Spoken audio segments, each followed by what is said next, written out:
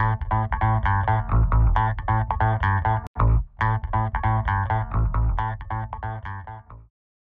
I want to talk about something that I'm calling generative design. And when I use that term generative, I mean life-serving. It's very much what Gus talked about.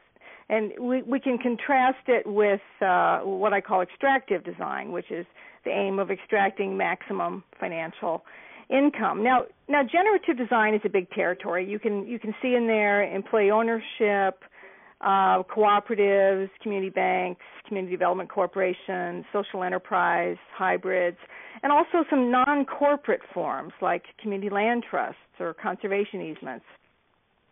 Now, there's also something in this territory that I call the mission-controlled corporation, and that's what I want to talk about today. And these are large enterprises that are that have a serious living mission, a social mission, and there is control. That mission is in control.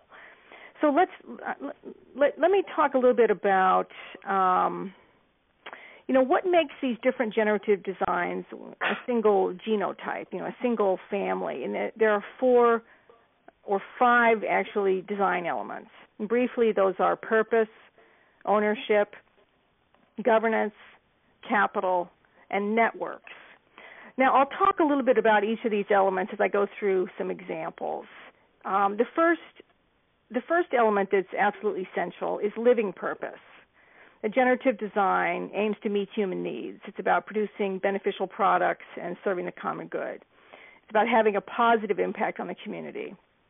And these companies are often profitable, and generally are, but profit's a means to an end, not an end in itself.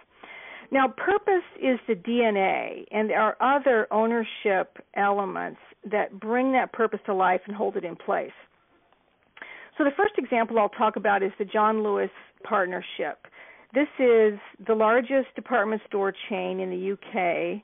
It has revenues of about $7 billion, and it also owns a chain of 200 organic supermarkets. There are 70,000 employees in this firm, and it's 100% employee-owned. Its stated purpose is to serve employee happiness, which is really rather remarkable kind of purpose. Now, to protect this mission, it uses a bicameral governance design. So there is an employees directly elect their own partnership council, which is separate from the board of directors.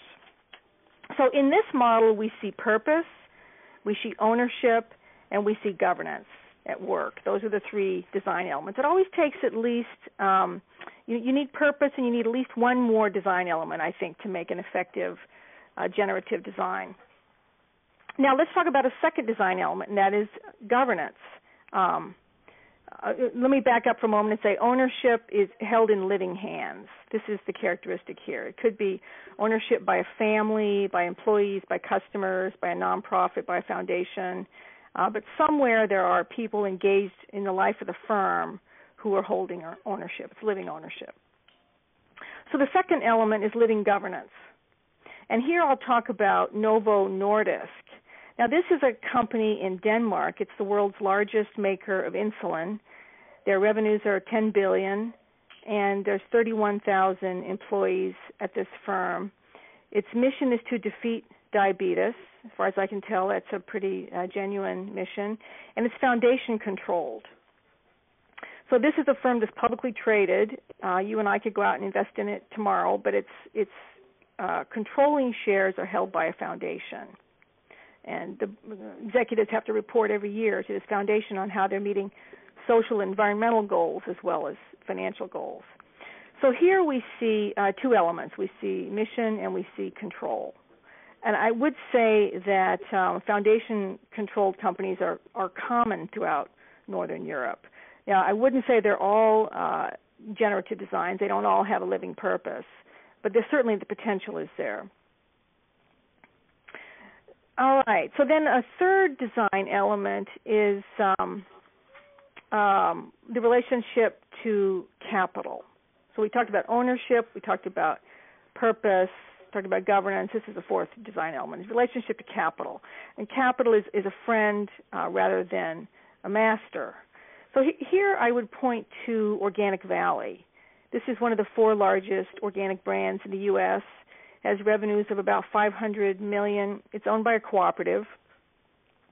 And it's a cooperative of the 1,600 organic family farms that produce this company's milk, cheese, and eggs. Now, the purpose of this company is to save the family farm. And in order to do that, it aims to pay its suppliers as much as possible, which is the exact opposite of which most companies try to do, which is to pay suppliers as little as possible. I met with CEO George Seaman, and he told me, we don't have much need for profits over about 2%. We'd rather give it to the farmers. Now, they raise capital in part through preferred stock. Preferred stock, as you may know, behaves like equity, and yet it performs like, it appears like equity on your books, and yet it performs like debt. And they pay 6% annually on that. So they're able to get capitalization into this firm without giving up control.